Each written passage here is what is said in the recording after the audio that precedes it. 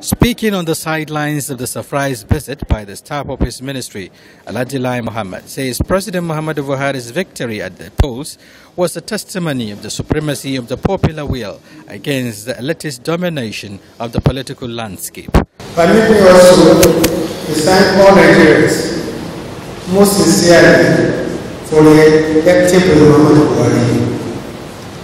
I must say that I had no doubt at all that Nigerians will elect the president. He says President Muhammadu Buhari has earned the confidence of the ordinary Nigerians due to the unprecedented achievements of his administration in critical sectors of the nation.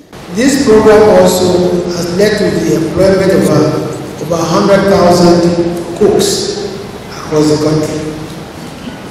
Also under this investment program, this social investment program, some 500,000 unemployed graduates have been employed under the Empower scheme. Lai Mohammed gave an insight to the formula he used to defeat what he called a crippling hegemony in his home state, Kwara, which held sway for over 40 years. What our modest achievement is that at least we have freed the space for people of Kwara State. That anybody in Kwara State today can aspire to be anything he or she wants, where he has the capacity.